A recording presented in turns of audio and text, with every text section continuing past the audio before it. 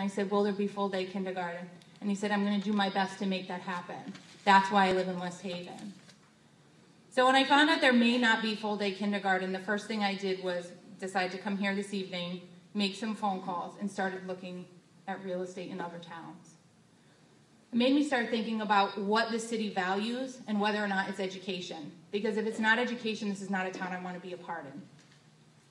So one of the questions I ask is that you think about what type of families you want to attract to the city, and if those are families that value education, and that needs to be reflected in the budget, will full-day kindergarten, and what the decisions you make for our public school system.